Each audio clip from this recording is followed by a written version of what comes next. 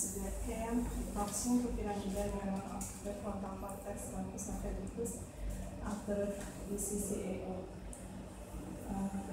Waktunya 20 menit.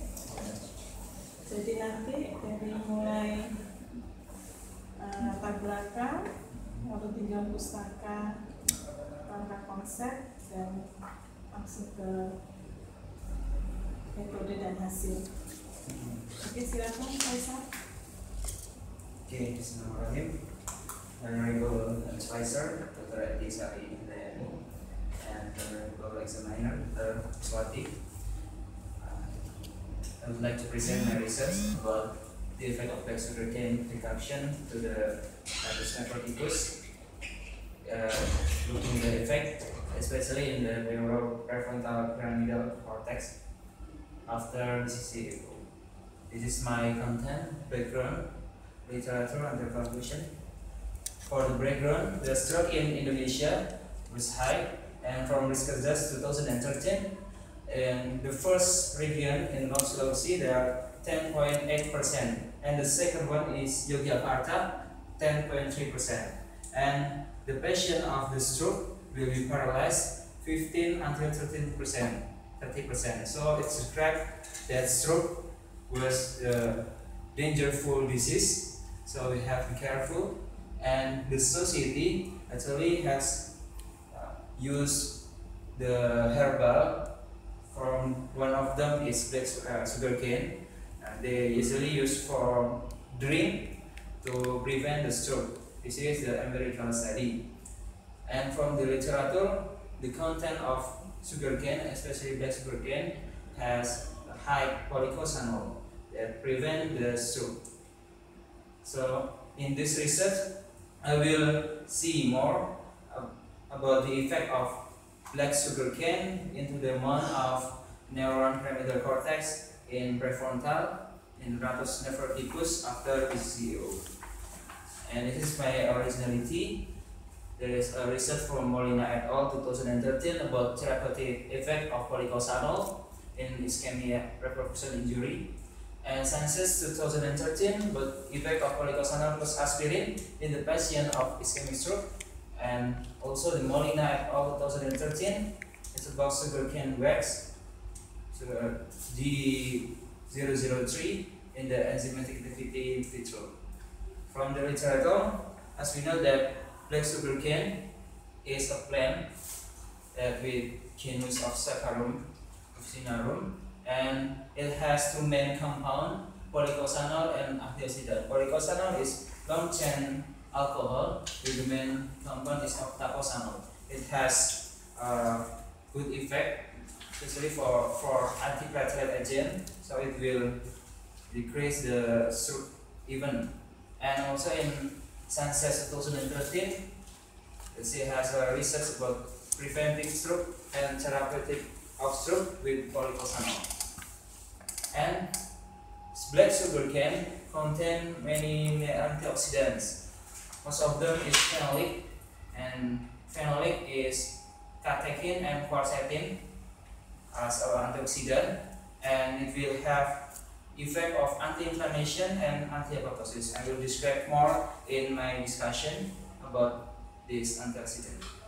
This is the diagram how ischemic in the brain will affect the apoptosis cell neuron and will have the inflammatory response.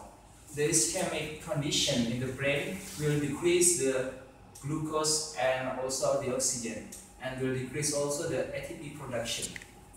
The effect of decreasing of ATP production will be a failure of ionic pump and decreasing of glutamate uptake, and it will be release excess of glutamate, so it will influx of excessive calcium and natrium, and also will activating intercellular signal system of apoptosis, and it will increase the free radical production and will have effect of inflammatory response.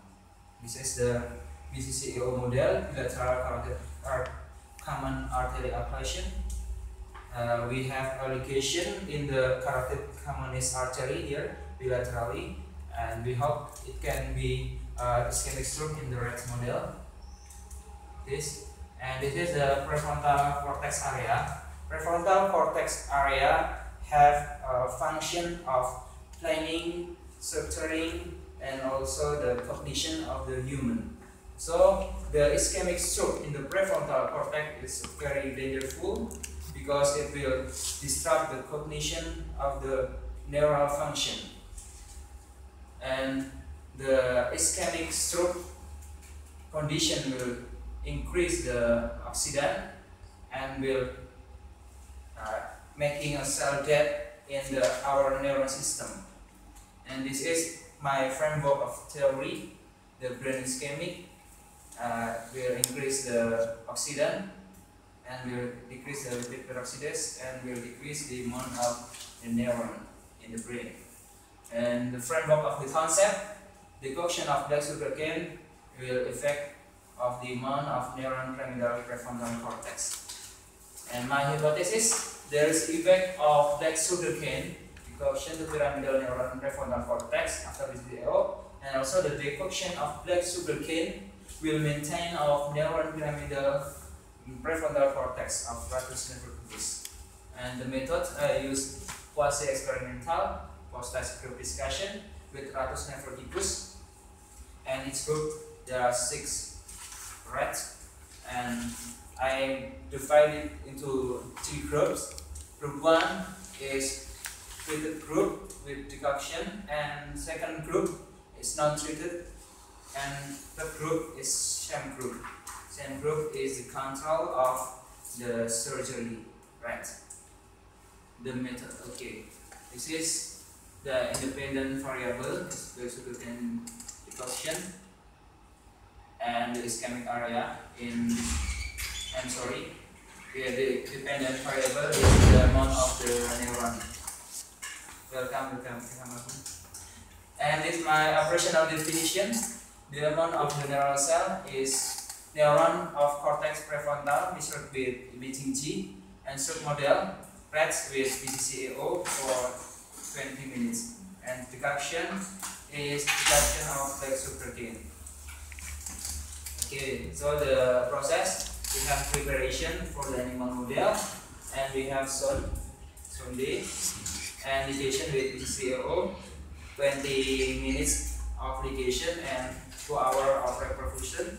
After that, we euthanasia and staining with toluene blue, and we analyze with SPSS. This is my result of the group, and we have a significant effect with Cruz-Calvaris because the distribution is not normal, so I use Cruz-Calvaris as my analyzing. And from the discussion, toluene blue is the staining that bind with the DNA of the cell. It can be blue, the color, so it can bind and you can see the cell.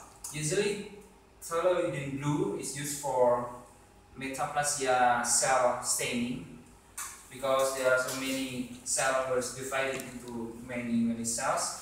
But in this research we use TB, toluene blue, to see the cell of the neuron pyramidal in prefrontal cortex. The result is like this.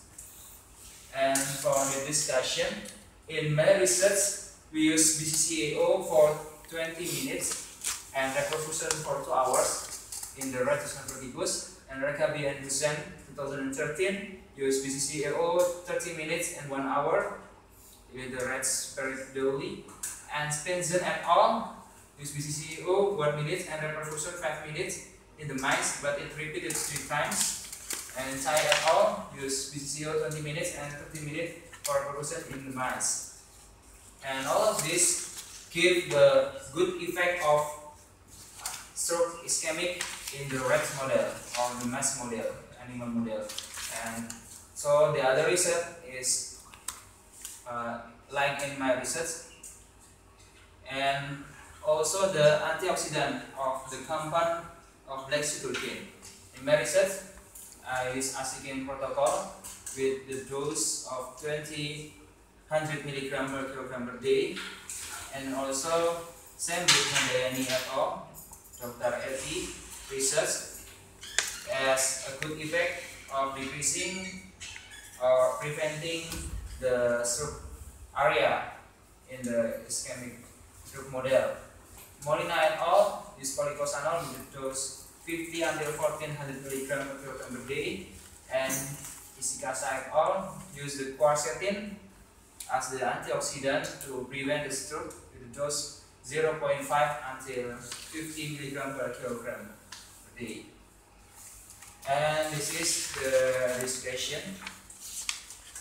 So the increasing of oxidant in the ischemic stroke area in the brain, we have to balancing with the antioxidant, and we use the black sugar cane to balance the condition in our brain.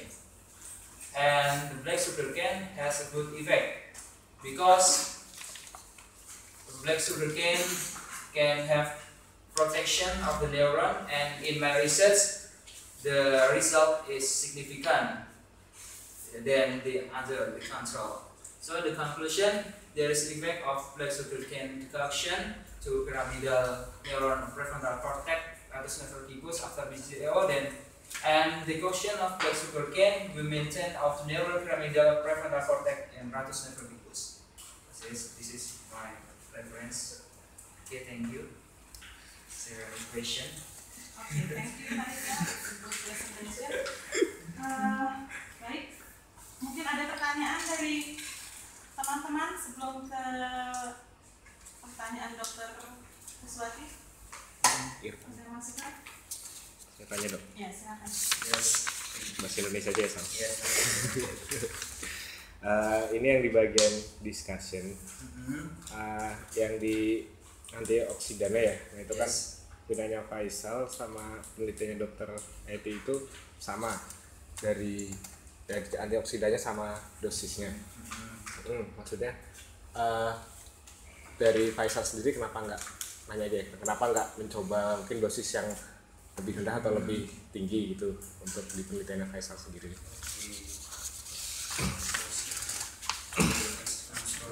Thank you for nice question juga. Yes, so actually this is same research but different of the variable, and I currently use ASICAN protocol that has a dose of 40 milligram per kilogram per day of policosanol.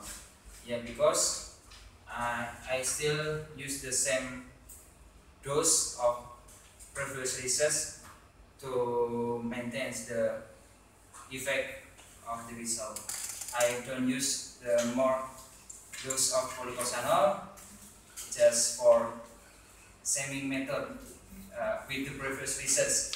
So we hope get different result with different method but same dose. And maybe it can be my suggestion in another research to make higher the research, because with the same dose we have significant effect also.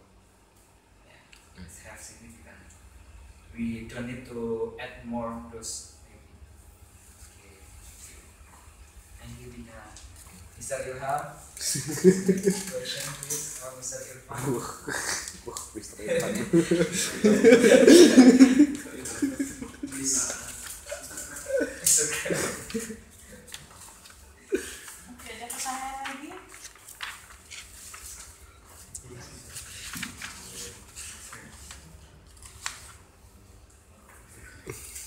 Mbak Ines.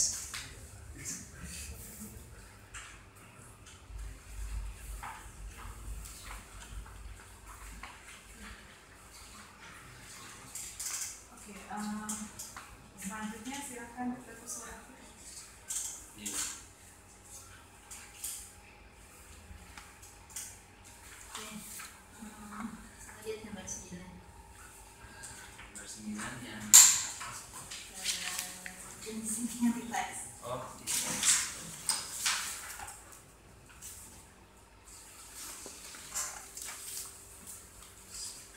9.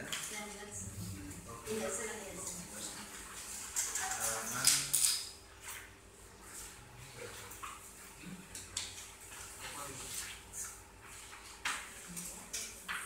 Oh, Tidak. 29. oke. Ini yang ditunjuk neuron apa neurobianya? Neurobia tuh. Neuron itu apa? Dihitung dari jumlah neurobianya, kemudian dibuat rata Neuron atau neurobia? neurobia. Neuron. Neuron ya. Apa bedanya neuron sama neurobianya? Kalau neuron itu ada dendrit, ada axon. Kalau neurobia itu supporting cellnya di ya.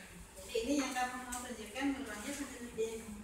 Ini yang saya tunjuk neurobia. Kamu yang dihitung apanya? Neurobia. Neuron ya. Neuron. Ini dari preparat asli. Ya, dari preparat saya. Dikasih keterangan dokter ya nanti. Oh iya. Jadi berarti yang dalam proses neurobianya ini kan sama. Neuron. Neuron. Dikasih keterangan dokter kalau yang diberi tanda tangan ya kan. Oh iya. Kemudian di networknya ini pemberian tebunya selama berapa lama? Pemberian tebunya selama 2 minggu.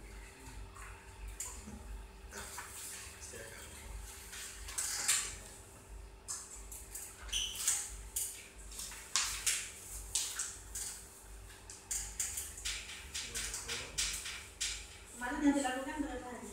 7 hari atau 14 hari? 1 minggu. Kalau 1 minggu 2 minggu saya lupa. Kamu melakukan 27 halaman 27 1 minggu ya. Nah, 1 minggu persiapan, 1 minggu dikasih treatment, habis itu dioperate. Nah, jadi hari ke-15 nya Hari ini ke-15. sejak hari pertama. adaptasi. Jadi 1 minggu persiapan, 1 minggu dikasih, kemudian pada hari ke-15 dilakukan operasi. Nanti ini harus diperjelas. Oh ini sondasenya ya mungkin ya dibagi sondase. Dilakukan pada kelompok 3 mulai dari berapa sampai berapa. Jadi nggak bingung. Maksudnya ini 1 minggu kok tahu-tahu dikasihnya hari ke-15. Oh yes. Nah, dari ke-8 sampai 12. Iya. Terus bagaimana menjelaskan hasil penelitian ini? Nanti kan hasil skala-walisnya kayaknya 0,04. Yes. Kemana berapa? Berarti pada Ya, yang beda rata jumlah ini kan rata jumlah neuronnya. Berarti pada yang treated group kan masih ini lebih tinggi daripada yang kontrol atau convention. Nah, jadi intinya ada bertebu hitam itu memberikan efek neuroproteksi pada otak itu karena saat dilakukan migrasi tapi tetap tinggi jumlah dari selnya. Makanya hasilnya harus skala-walis nggak bisa tahu mana yang beda ke mana ya. ada secara keseluruhan karena tidak ada Dari mana? uji post-hoc-nya, tidak ada. Ini saran Atau coba dites satu-satu. tes satu-satu boleh antara ini dan ini. Ya, antara 1 dan 2, dan antara 1 dan 3, sama antara 2 dan 3.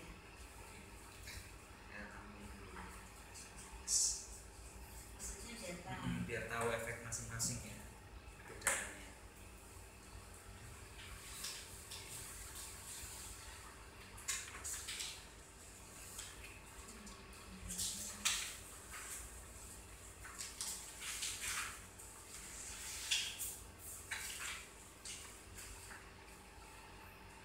Ya, ini BCCA-nya berapa menit?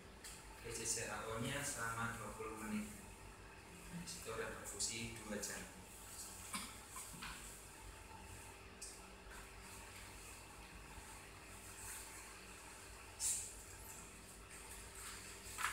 Kira-kira ya dari ekstrak tebu ini bisa ya tulisannya. Iya, reperfusan.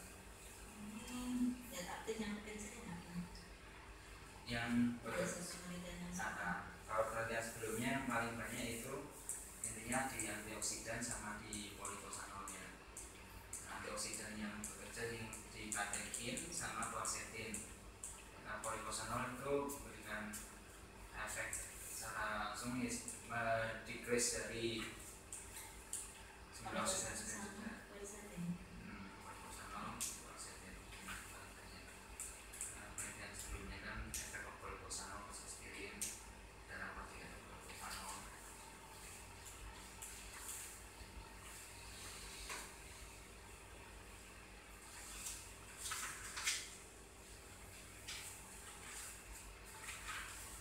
Yang lain masukkan aja. Nanti untuk yang abstraknya, Ya.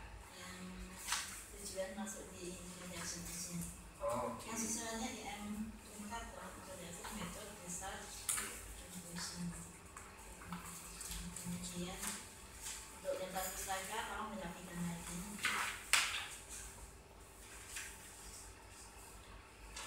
Stasinya belum konsisten, hasilnya 1,5. di yang mana?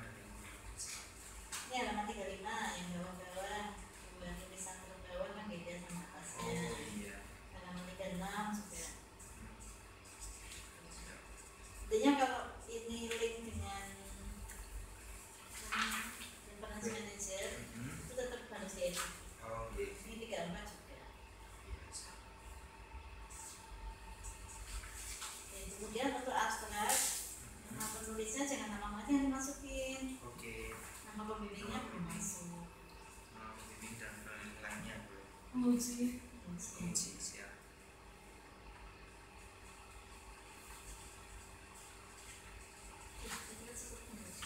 Okay, thank you, Dr. Kuswati. Okay. Faisal, can you explain about ASEAN protocol? Yes, ASEAN protocol is the doses of the decoction from ASEAN. Finally, we use 40-100 gram per milligram per day, but to get the 40 gram of milligram per day from the pill of black sugar cane to 100 milligram. It contains 200. We use 200 milligram per kilogram of the sugar cane. From that we can extract of content of the polikosanol, totally 40 gram milligram per day. Aduh, masih ruwet-ruwet.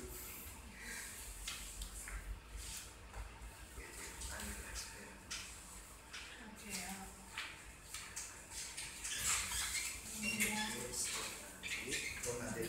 And the final result is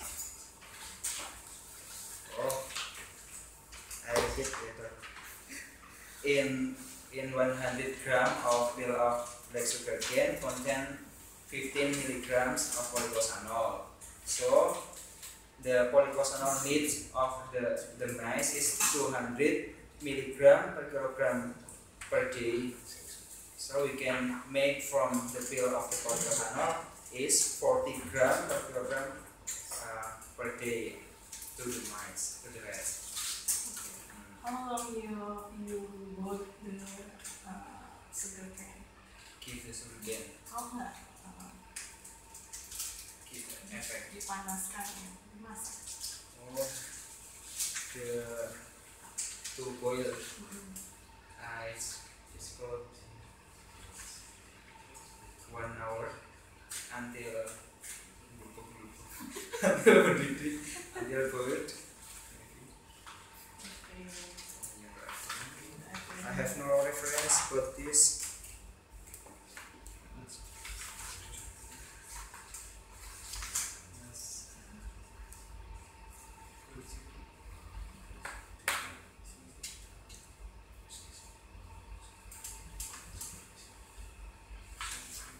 Oke, nanti ini untuk redaksional diperbaiki lagi ya. Ada tulisan Inggris apa kalau bisa di Indonesia kan di Indonesia kan. yang Marabica juga bisa antioksidan biasa. halaman Ya. Terus ini pakai tolidin dulu ya. Yes, Mengapa menggunakan tolidin dulu? because we want to see in the cell neuron, so we have to use collagen blue staining to paint with the core of the neuron cell, so it can be seen the preparat. If we use VTC, VTC is for macroscopic, to stain the macroscopic of the brain, not the cell. Okay.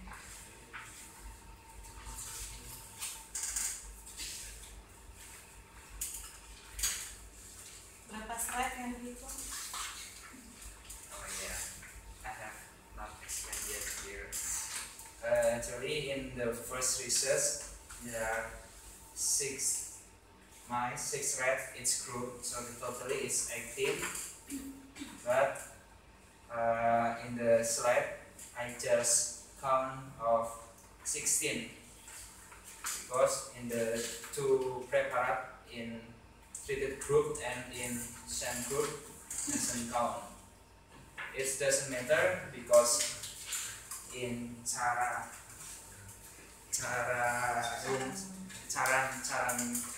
equation is still conclude there with minimum is 10 until 15 of the preparat. So it's still required it's still proper with the Charan equation. Menurut Faisal, apa kelemahan dari penelitian ini? The limitation of this research is the use of the silk for ligation is not, maybe will be biased. We have to use the more proper silk or proper method to make a ligation, so we can ensure that the tension of the ligation of the each group is same. That is my implementation.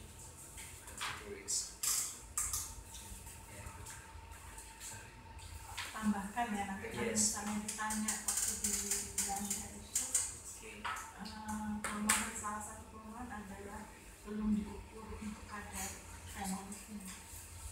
Fenolik, jadi ini kan kita memberikan langsung lapisan tersebut tanpa didahului dengan penghitungan kadar antioksidan fenolik tadi. Jadi mungkin itu salah satu kelemahan dari penelitian ini. Tension ligation. Kalau metode memang ada dua. Jadi beberapa jurnal itu menggunakan ikatan gasi dengan resif dan ada dengan coil artery. Jadi saya rasa tidak terlalu bermasalah jika kita menggunakan SIF. Hanya saja memang pada penelitian ini untuk kadar kita tidak mengukur secara langsung kadar polikosanol dan antioksidannya. Jadi nanti kalau itu ditanyakan bisa dijawab untuk penelitian selanjutnya. Ya. Can be in my suggestion. Oke, ini saya rasa cukup, nanti diperbaiki terus sebelum berangkat sudah selesai untuk revisi. Revisi and also the Ya, next. ND dan NFTC semuanya siap untuk wisuda. Siap, insya Allah. Ya, Okay. wisudanya kapan Pak? July in 29. Juli. Yes. Itu udah pulang? Yes. Udah pulang bisa wisudanya. Some Terakhir ngumpulin salah Pak? 15 of June. Jun, kamu masih di sana? Yeah, maybe I will ask my friend to help me. Pasti. Kamu di rumah Dita minta tanda tangan aku coba. No, I don't ask her. Dia yang minta tanda tangan saya di depan Because she is so kind helping me. Ya pokoknya sebelum berangkat semua syarat sudah ini. Ya. Yes. Ya. Cukup Dokter Kus? Okay. Lulus tidak Dokter Kus?